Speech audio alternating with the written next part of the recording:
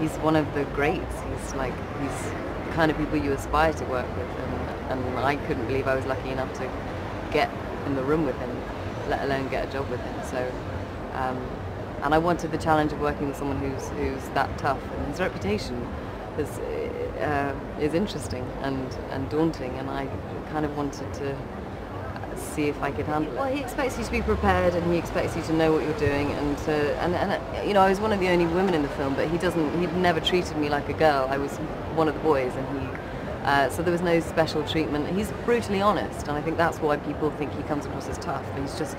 He knows what's truthful, and he knows when you're being false, and he can identify it, and he just tells you. Whereas you get directors who tell you you're being brilliant when you're not, and you know you're not, and it doesn't help anyone.